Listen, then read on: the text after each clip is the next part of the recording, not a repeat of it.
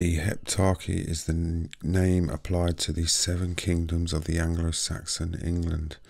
Settlements in Britain from the 5th century until the consolidation into the 4 kingdoms of Mercia, Northumbria, Wessex and East Anglia in the 8th century.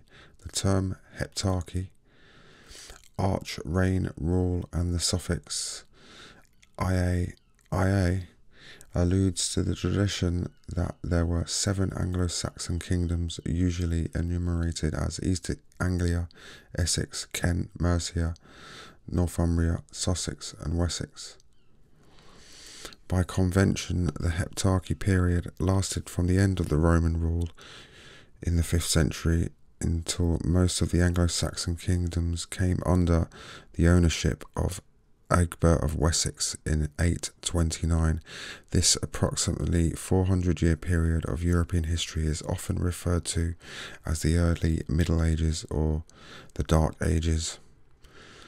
The 7 kingdoms and sub-kingdoms fluctuated rapidly as kings contended for supremacy after the fall of the Roman Empire.